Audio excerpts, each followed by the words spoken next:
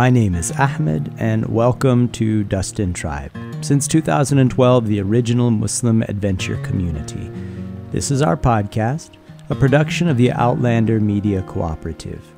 We share reflections here, and we sometimes tell stories, and we invite you to learn more at www.dustandtribe.com. We cannot be what we do not know. In the measured course of things, knowledge precedes action. To be a great parent, for example, some exposure to great parenting is required. It's more than adequate to have had great parents, but if not, we might look to other families as models and mentors, or we could read books on parenting, or perhaps attend a workshop. And if we want to do creative work, we need to spend time admiring and analyzing the work of those who inspire us. What about their work is compelling? And what techniques are employed in the production of their work? What are the qualities that differentiate their work from others? Of course, it's not enough to simply read and observe and analyze. We need to implement these lessons, practicing and refining our efforts over time to become great parents or creatives or whatever it is we aspire to. And if we want to live a life grounded in religious principle, well, we similarly need to acquire the knowledge and experience to do so. Islam in the modern West is hostage to academia. Without an awareness of what this means or what it implies, in our desire to live a religious life, we all run the risk of internalizing and perpetuating this lopsided, scholarly framework. The acquisition of religious knowledge is now exclusively a matter of attending some in-person or virtual seminary. The maintenance and refining of that knowledge is in the implementation of ritual practices and abstentions, minding the do's and don'ts.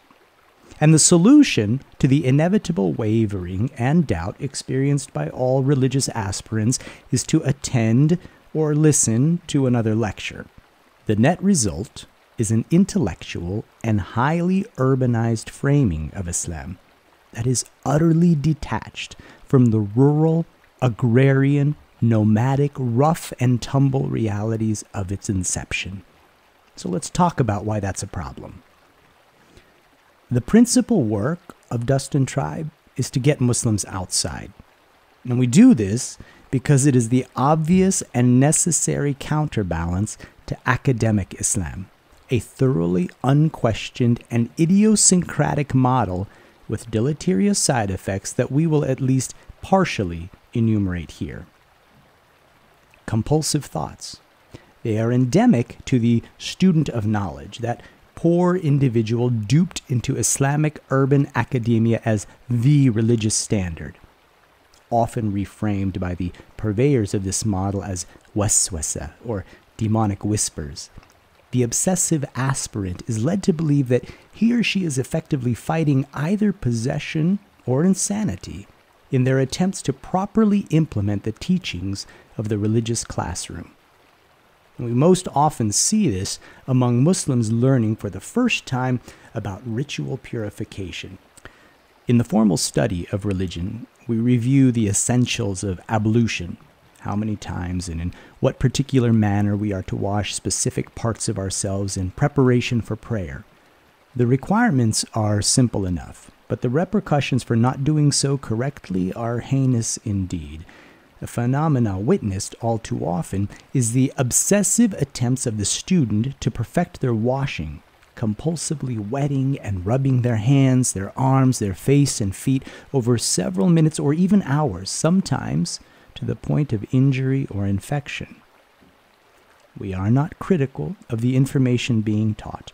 Neither are we critical of the warnings attached to approaching ritual purification without care, but context matters. And while these unfortunate persons might be plagued with some manner of mental or spiritual illness, there is potentially an environmental component.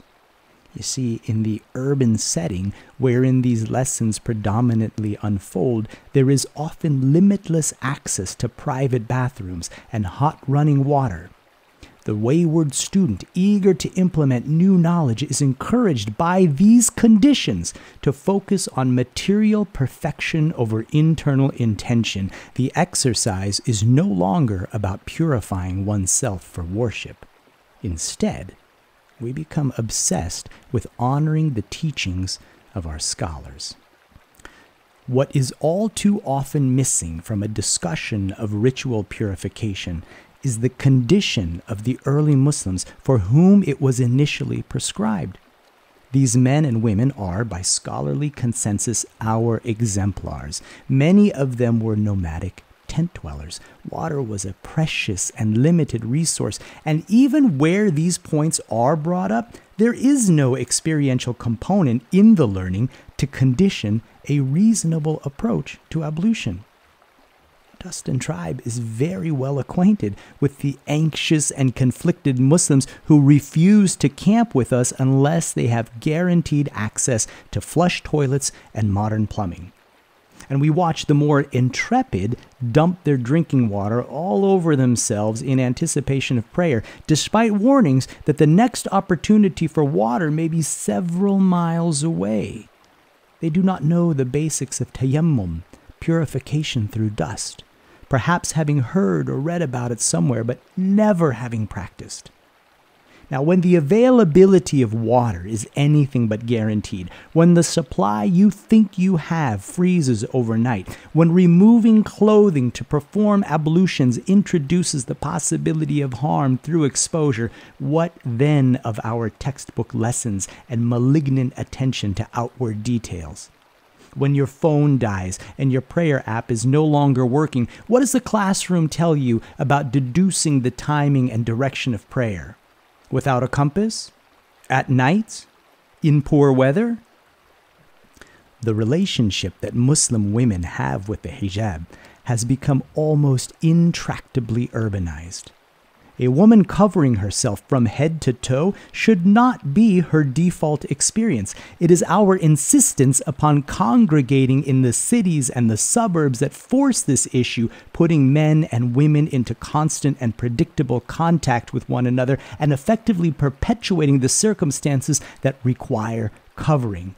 Our women are acculturated into a defensive relationship with the hijab, and this covering becomes so deeply intertwined with her identity that when taken outside into places where the likelihood of encounters with men are entirely unlikely, she still refuses to take it off. We have seen this many times on adventures that included only women in exceedingly remote areas, and they decline the invitation to feel the wind in their hair or the sunshine on their scalp, seeing it as their responsibility to remain ever vigilant to the possibility of lusting eyes. This is the kind of silliness perpetuated by Muslim academics in their virtual and physical classrooms. They are woefully ignorant of a life outside of their yellow books. Most are completely unaware of the extent to which their didactics are grounded in an exclusively urbanized context. And even those with a broad enough view to see beyond their formidable commentaries, penned some centuries ago, also from some famed urban center of learning, they often have next to no experience with a lived Islam that parallels the realities of that first and most blessed generation of believers. Islam, in the formal sense that we understand it today, began in a cave. And we all know what happened there. Muhammad, may the peace and blessings of God be upon him, was accosted by the angel Gabriel, and words were exchanged, and that was the beginning of revelation, the beginning of prophethood, the beginning of our story as Muslims. But what about the cave? Our scholars and historians gloss over this, focusing on personalities and dissecting the words exchanged to derive rulings and to build a scholastic narrative, all while ignoring this critically important setting. Attempts to learn about Muhammad's relationship with the cave prior to revelation, may the peace and blessings of God be upon him, is very telling. The reports are hard to come by and highly variable, suggesting a lack of veracity from the start. And this is somewhat understandable, as early historians may have appreciated little remarkable in his relationship with the wilderness. May the peace and blessings of God be upon him. Such was their shared reality. But our deeply urbanized consciousness requires a much closer inspection. We know that Muhammad made sojourns out of the Meccan settlement an absolute priority. May the peace and blessings of God be upon him. We know that he spent time in the cave regularly. Some reports say for days at a time. Others suggest he might have been there for a month or longer. But getting to the cave required hiking and scrambling, and perhaps even a little climbing, all while laden with provisions. There are reports that his wife, Khadija, may God be pleased with her, would make appearances to resupply him. Getting outside was a priority. His family understood this. He was hiking, climbing, and camping regularly. May the peace and blessings of God be upon him. These were the choices that ultimately led to his encounter with the divine, an encounter that transformed him and the entire world. Now, I have sat in virtual and physical classrooms. I have gathered at the feet of men renowned far and wide for their piety and vast religious knowledge, and not one of them spoke of Muhammad as the consummate outdoorsman he clearly was. May the peace and blessings of God be upon him. He was alone in that cave, and we can assume he knew a whole lot about wilderness survival, including how to start a fire, how to keep warm and stay hydrated, basic food preservation, and how to keep the local baboons out of his supplies. You didn't know about the baboons. You're not going to hear about this from our academics because they have no appreciation for it. They don't see the value and haven't for centuries, because the study of Islam was long ago concentrated in the cities, far from the outlands of its birth. Just ask your local scholar about the last night that he spent in the wilderness.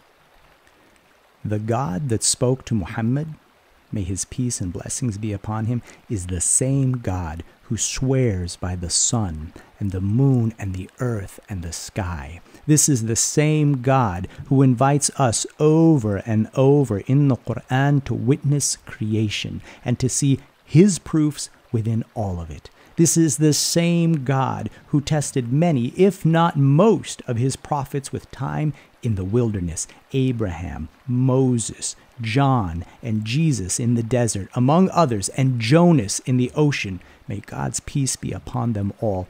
This is the same God who created us in the garden and promises a return to gardens beneath which rivers flow, in a clear indication of our primal affinity for nature. In the creation of the heavens and earth, in the alternation of night and day, in the ships that sail the seas with goods for people, in the water which God sends down from the sky to give life to the earth when it has been barren, scattering all kinds of creatures over it, in the changing of the winds and clouds that run their appointed courses between the sky and earth. There are signs in all these for those who use their minds. That's from the 2nd chapter of the Quran, the 64th verse. The scholars will tell you that the age of revelation has ended. And insofar as they are concerned with books, it has. But revelation through creation persists, as it always will until the last day. Every dawn is a revelation in light and sound and temperature. Every evening brings with it stars for our contemplation, at least in those places where we are still blessed to see them, every interaction with every bit of creation is pregnant with lessons, guidance, advice, and perspective. This is revelation unending. If only we were taught to interpret the messages. And this is what we mean by wilderness literacy. We are not pagans. What we learn from our scholars has value. This is not an indictment on formal religious training or the benefit of seeking knowledge from those who have made an investment in mastering the sacred sciences. This is a call to the obvious, a reminder that God sets our priorities and not men. And what God invites us to is the wilderness. This is his classroom, the crucible wherein the greatest of persons were forged. Any formal study of Islam that does not require an extensive grounding in wilderness literacy is fouled at the root.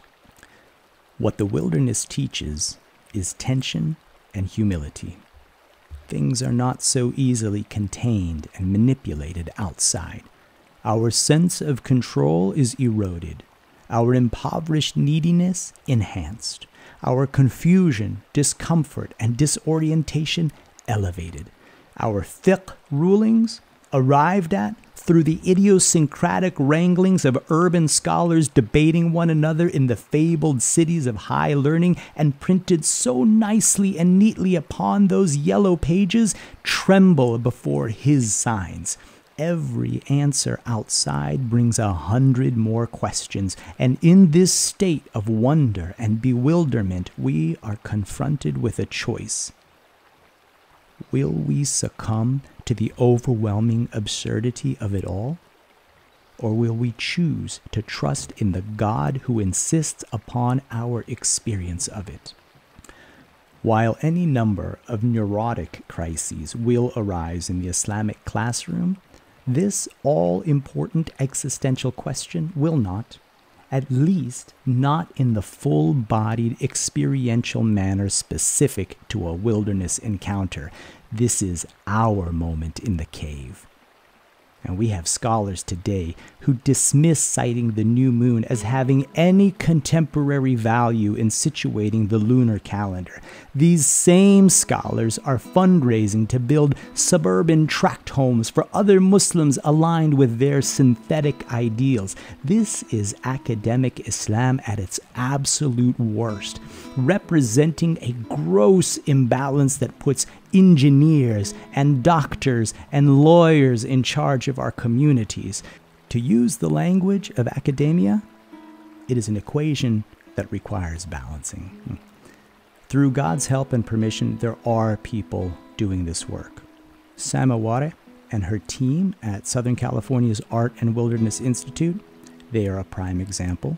And we know of a few Islamic scholars who are also accomplished outdoorsmen, among them Sheikh Sohail Mullah of Los Angeles, and Dr. Yusuf Ismail of Santa Cruz, and Imam Dawood Yassin of Austin, Texas. There are others, to be sure, but we need more. You see, we're not here to dismiss the scholars. Go ahead and learn your lessons, and then get outside and actually live them. You can read a transcript of this recording, get on our mailing list, and learn about upcoming events at our website, www.dustandtribe.com. My name is Ahmed, and this is the Dust and Tribe Podcast.